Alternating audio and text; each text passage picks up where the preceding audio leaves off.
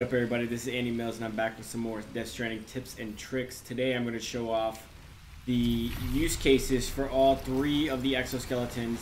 And in this scenario, I'm going to show you all level 3s of each one.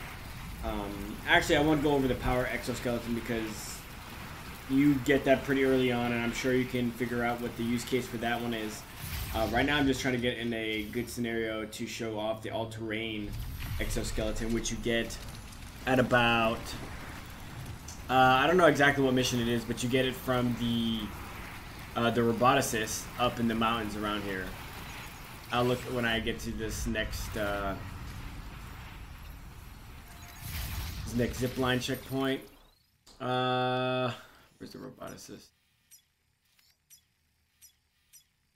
There it is. So you have to get up to the roboticist before you can get the all-terrain exoskeleton, and you get level 3 exoskeleton with the all-terrain with him once you get the level 4 connection, I believe so, because you get it level 1 at 2 stars, level 2 at 3 stars, and yeah, level 4 at 4 stars. So basically, if you're at this part of the game where you're in the mountains, once you make it to Mount Knock City, it pretty much becomes standard. It pretty much becomes standard in my opinion. And like I said, I'm going to show it off in this instance as soon as I make it up to this one point. I'm over a BT area, so I'm trying to get away from that. But I already created zipline network and along with other people's online stuff. So in one of my videos, I said try to make a network of zip lines as soon as possible because it is very, very, very, very, very, very, very, very, very useful. All right, so let me equip the all-terrain. So I've been using it so much, so mine is really damaged. So I have all three of them right here. So power and speed exoskeleton. So again, like I just said, I'm not going to really showcase the power exoskeleton. You already know what it does. It lets you carry heavier stuff, like absurd amount of stuff. But at this part of the game, you really don't need to have that much stuff on your back. You've already unlocked bridges, trucks, and those things are tremendously, they can hold so much cargo, it's stupid. And I think I'm going to do a video after this on the cargo trucks and how to get them and where to get upgrades and things of that nature. So that's what the power exoskeleton suit does. And you get level 3, let me see, let me look at my notes real quick. You get level 3 working with the engineer, that's correct. And then engineer, you get level 4 connection with the engineer. And speed exoskeleton, I'll go into that when I kind of demonstrate that one. Actually, let me use the speed exoskeleton right now, excuse me. I'm gonna use the speed exoskeleton right now so I can get to a point where I actually have to climb. Now I don't have a lot on my back because I want to show this off. But obviously it does what it says. You run, you jump really high. Oh, that's gonna hurt. Oh my god. Don't look at that. But yeah, you run, you jump really high. It's really useful for crossing large terrain if it's haven't been unpathed yet. But it's obviously it's not useful when you're trying to go up mountains. And there's a path right here, so I'm going a little bit faster than I usually would. But if I went through the snow, terrible. And if I had luggage on, I'd be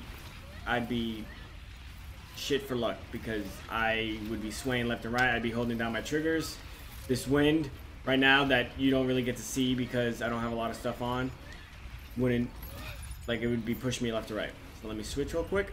So obviously that's what the speed exoskeleton does, and I've told you where to actually I haven't told you. You get level 2 and 3 from the junk dealer.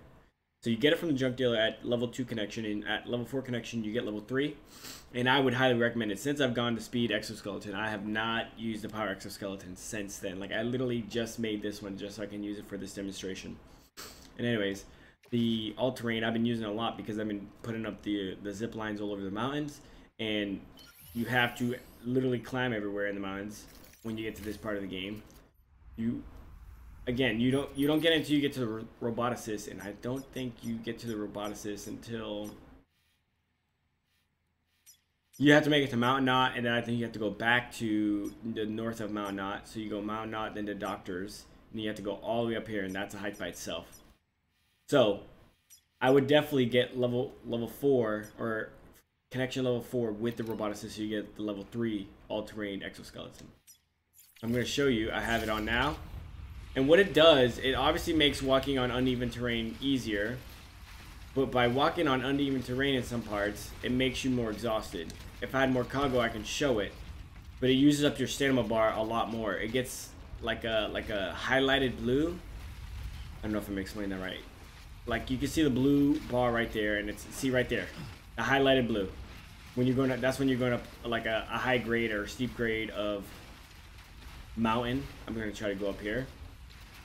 The point of the all-terrain is to make it faster. Obviously, you can notice the speed, and I'm not even sprinting. The point of this is when you use turbo, yes, you go faster, but you're not going to go like speed fast, like the speed exoskeleton fast. But it's to take away from the stamina pool. So you're trading stamina pool endurance, or you're trading your stamina pool for your battery pool.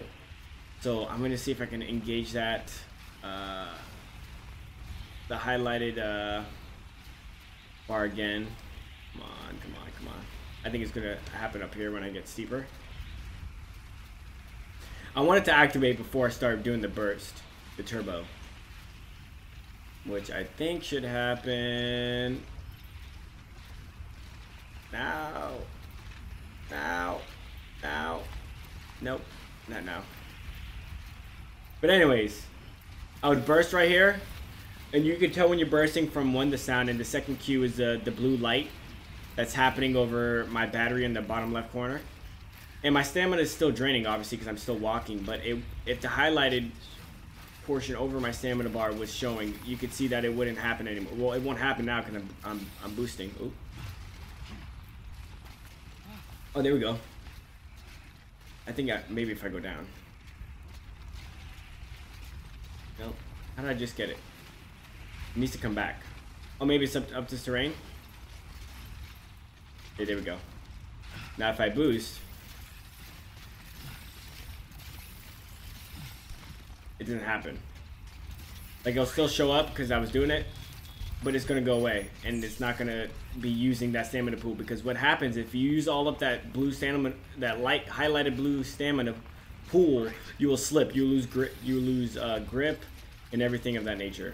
You start sliding down the mountain. Let's see if I can try to, yeah, okay. So I'm jumping, trying to climb this. See how it's going away? God damn it, I made it to the top. But you would start slipping and sliding, you would fall all the way down the mountain. Pretty much we would go there.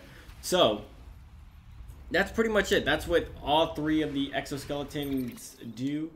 I told you where you can get the upgrades. It's pretty much where you get it from. Just make it to the 4th level of connection with that said person, and you can, you know, get your speed. Like I said, I use it all the time. You can carry a stupid amount of cargo. I don't know what it is at level 3. So let's see. Attach to suit, move cargo and equip. Yeah, it's up to 325 instead of like 250, 260, whatever speed skeleton was. But yeah, there you go. So that's all the exoskeletons. If you guys have any more suggestions for videos, I'll gladly make it for you. If you guys like this video, leave a like. If you have comments or feedback, leave it down in the comment section below. And if you're not subscribed to this channel, please hit the subscribe button. It helped me a lot. And I do make a lot more videos, so I'd appreciate it. And that's about it, guys. Thank you very much. Have a good day.